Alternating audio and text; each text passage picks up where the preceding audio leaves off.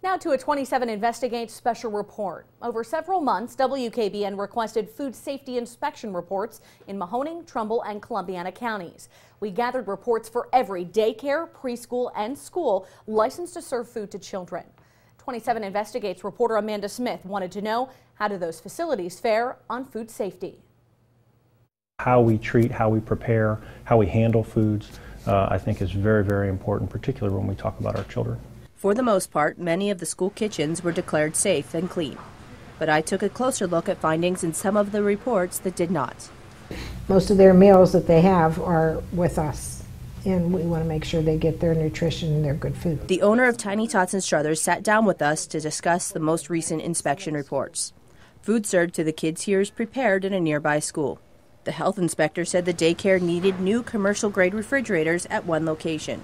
The report also recommended the daycare clean a table that had bananas and Pop-Tarts and needed to clean the kitchen floor around a hand sink. The violations were all corrected. It is a big deal, and it's usually, taken care of after it's written down. Another inspector found suspected mouse droppings at this daycare in Austintown.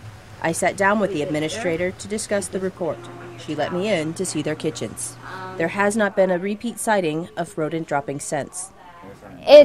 Yes, it's completely under control. She showed me how the daycare has an exterminator under contract. She also called her exterminator for a special treatment the day the droppings showed up in the inspection report. And he came right out and did it, and then we showed the health department that we did. Bad inspections are not the norm throughout the Mahoning Valley.